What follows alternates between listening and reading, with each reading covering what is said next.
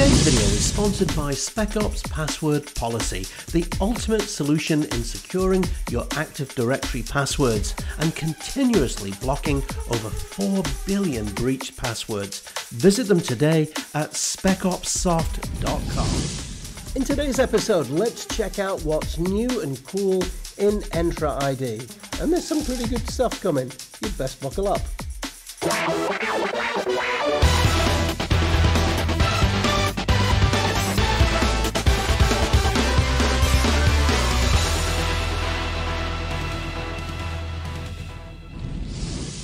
Hey everyone, how are you? Nice to see you again. I really do appreciate you dropping by. Well, on today's episode, I thought I would take a look at what's new and cool in Entra ID, or aka Azure Active Directory. And there's been quite a few changes, both in security as well as some new features in authentication. And I thought, I'm going to take you through some of these. Okay, now, if you have any questions about this, or in fact any of my other sessions, then don't hesitate to get your comments down below. I really do appreciate it. And if you want a little bit more, why not consider signing up to my Patreon site, and you'll get access to full courses and so much more. Details are down below. Now, just before I jump in with the demos, I just want to quickly mention that in July, I'm running a couple of my own masterclasses online. So I'm running a cybersecurity masterclass as well as an identity masterclass as well. So if you want to take your skills to a whole new level, then check out the link below for more details on those courses. And it would be great to see you join me. All right, so I think without any further ado, I think it's about time we jump in. All right, so again, any questions? Again, get them down below. And in the meantime, you enjoy. Okay, so what I'm going to do is I'm coming in here into Entra ID, and I'm going to scroll down. And in Entra, what I'm going to do is I'm going to come into the Protection tab. Now, one of the new features that you'll notice here is we now have application policies, and it was kind of the missing link, actually. I'd just like to mention, by the way, that I can't fully demo this because this particular tenant that I'm using doesn't have an Azure AD workload identity license. So one of the first things that you would need is you would need to go ahead and set that up. But needless to say, I can still demo it for you. So what we have here is with an authentication, or an application policy rather, you've got a default policy, and you can also create a custom policy as well. And you can see it's looking for a particular application ID. So you could do this on a default ID kind of basis. And you've got password restrictions, and you've also got certificate restrictions as well. So I can come into the password restrictions here, and you can set this up on, let's say, application restrictions or registrations.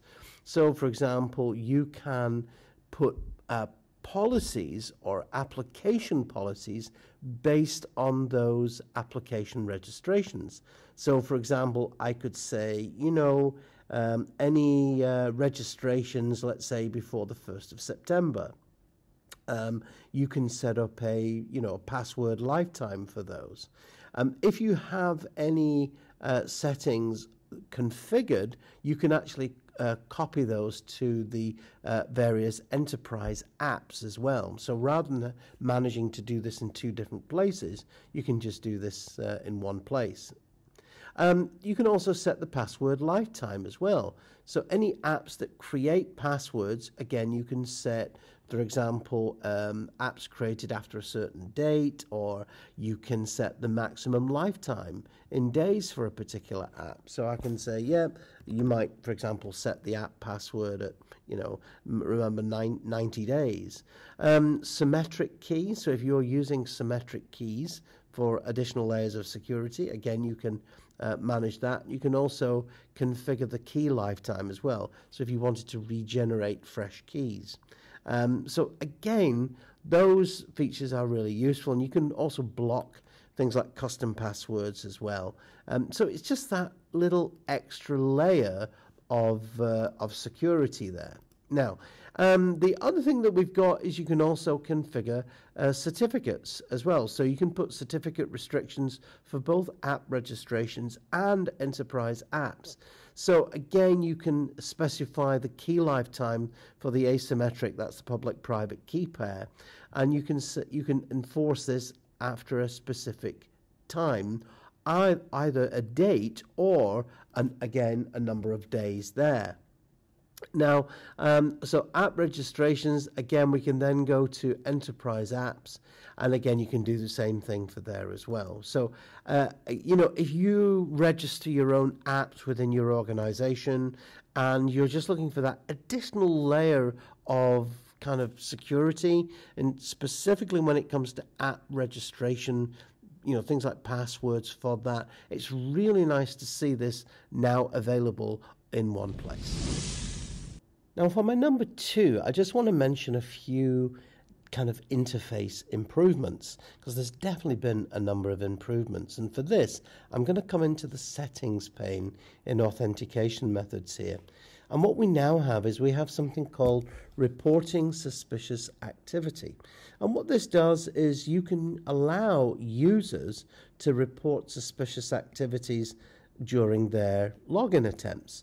And the idea is that you work with your users to try and determine if there are any potential underlying issues.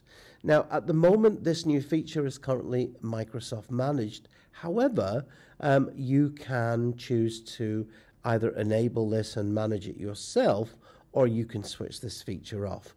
But essentially, it works alongside things like conditional access, and if you're using risk-based conditional access. Now, just to remind you that for risk-based, you do need the identity protection, so that's a P2 license. However, the conditional access license, of course, is just a P1 license. All right. So really useful. By default, it's targeted to all users, but you can target this to specific groups, and you can set your own reporting mode here as well. You can also, this is where you can configure things like a system preferred multi-factor authentication method. And again, this is another Microsoft managed feature. So essentially it delegates whether, or designates rather, whether the most secure authentication method is presented to users. And as it says here, if it's set to Microsoft managed, it will be enabled by Microsoft in the appropriate time. So again, you can either set this to all users or exclude specific users. Again, the default, as you can see, is on, but you can choose to enable it so you manage it, or you can make that decision whether you're just going to let Microsoft manage it. More information on that, again, there's a couple of links here that take you through to the Learn documentation on learn.microsoft.com. But there we go. Suspicious reporting activity. Really nice feature. So up next, I want to talk about authentication methods, and one of my favorites, of course, is passkeys. If you've not seen my passkeys video, then go ahead and check it out. A passkey, by the way, is essentially a FIDO key. A FIDO key is normally a hardware-based token that uses public and private key, and it uses something called attestation. In other words, it has to prove who you are, and it typically does this through a biometric. But of course, the problem with these little keys is they're really simple to lose. So now we can actually assign these to our mobile devices, and it's super easy to set up. You can just basically go in here to the Microsoft Authenticator preview, and you can see it's generated 3 keys here, and one of these is for Windows devices, iOS devices, and of course Android devices here. So typically you allow self-service sign-up, enforce attestation, and you would then set up what we call a key registration policies. Now, every app, you can see that we have what we call an AA GUID, an attestation unique identifier. So applications have these, devices have these, and you can add these if you want to allow them or to block them. And it's currently in public preview. So once you've assigned this and the user signs in, essentially it's a pretty simple process. So rather than signing in with a username and password, the user can simply use their mobile device and it will combine it with a biometric, and it will allow the user to authenticate. I gotta tell you, this absolutely rocks, and I really do believe that this will finally get rid of passwords. So definitely check it out. More details on learn.microsoft.com. And this is passwordless authentication. Absolutely brilliant. Check it out today. So along with that, we also have another new feature as well. This is authentication methods, or add an external authentication method, I should say. And this is pretty simple to do. So this replaces the custom extensions for applications, the authentication extensions that we previously had. So what I'm doing is I'm adding in the values from my vendor. So the application here is from Cisco, and I'm adding this in. I'm authenticating it. So I'm going to say, yep, that's fine. I'm going to target this, and I want to make it enabled for all of my users. Of course, you can target it for specific users as well. Once you've done that, you simply pop over into conditional access, and we'll need to create a conditional access policy for this. So what was kind of a complex thing that involved code is now considerably easier. So I'm just going to give the application a name. I'm targeting it to my users, and in this example I'm just going to target it to one user just to try it. And you should always do that, by the way, with conditional access. Just target it to one user just to make sure that it's actually working, and therefore it saves you having any potential issues. I'm choosing multi-factor authentication, and I'm just going to click on assign, and I'm going to switch this particular policy on.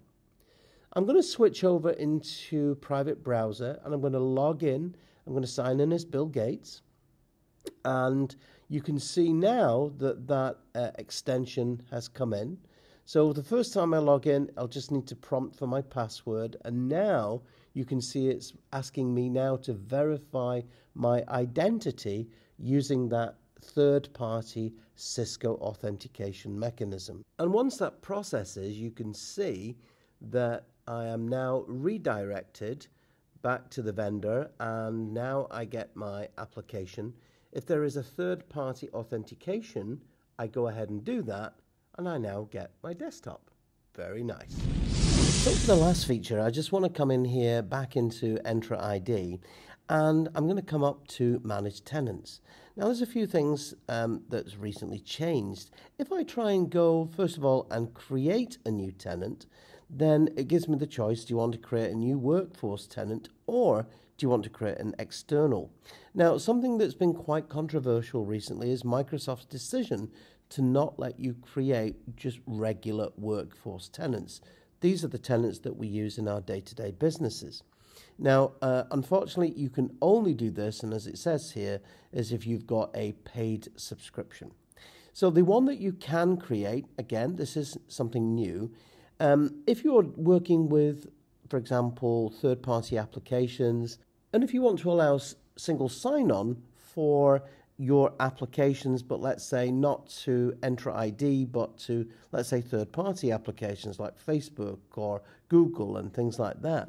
So you can use those third-party authentication providers. And I can simply say, hey, I want to come up and I want to create an external portal. Now, do you want to create a free trial, or do you want to use an Azure subscription?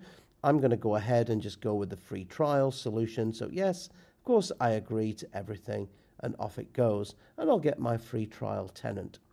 Now, the free trial tenant, what this does is it allows you to essentially set up those third-party identity providers for your Entra ID. And this is particularly useful if you're producing or generating your own custom code, your own applications, and it just means that you can then integrate that with third-party identity providers. Okay, so now we can come in and you can see sign in your users in one of three easy steps. So do you want them to come in via email? So again, irrespective of whatever email you're using, or do you want them to come in using an email on a one-time passcode? So again, you can make that options. For me, I'm going to just go ahead and choose email and password here. Now, one of the things you might want to do is if you've got a logo, you can bring in your logo here, and you can also set your background color here as well. So you can choose whichever background color you want to choose. So again, for me, I'll go with blue here. Blue's always a good color, isn't it? And the next thing then is, do you want to choose a typical layout? So do you want it to be center, or do you want to be right aligned? Again, I'll go with center. You get a little preview here, and then I'm just going to go ahead. I'm going to continue. Okay, so now I'm going to go ahead. I'm going to click continue. And now you can see, okay, what type of app do you want to configure? Is it going to be a desktop app, or is it going to be a mobile app? So again, I could choose a mobile app. So which value or which app do you want to use? And again, this is where you can choose the language that you're developing the app in. Again, if it was a app here, you can see I'm using .NET at the moment. So again, I'm just going to configure and continue. And now I'm going to go ahead and take me to the admin center. So now that this has been completed, it's a case of, hey, I'm ready to go. So you can see here, I'm currently under free subscription. Beyond that, you would need to add in a trial subscription here. But needless to say is I can now start adding in my own apps. I can customize that. And of course, I can change the way the users sign in. So once you've added those apps in, what I can now do is I can now go into user flows, which is in the external identities portal. And I can now create that all-important new workflow. So again, you get like a little demo here. So I can click into that and have a look at that, of course. And you can see it talks about, with identity provider. So I've just chosen an email with a password. I can choose that it's talking to the email address and so on. And you can then run that user workflow there.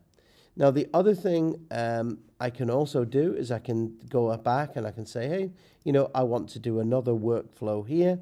What type of workflow do you want it to be? So again, it could be a one-time passcode, but you can choose to align it and also require certain attributes that you want to collect. Okay, so again, just call it whatever you want to call it. Choose the identity provider. Now, it is expected that with the full license, you're going to get additional ones here. So things like Google, Facebook, all of those initial sign-ins.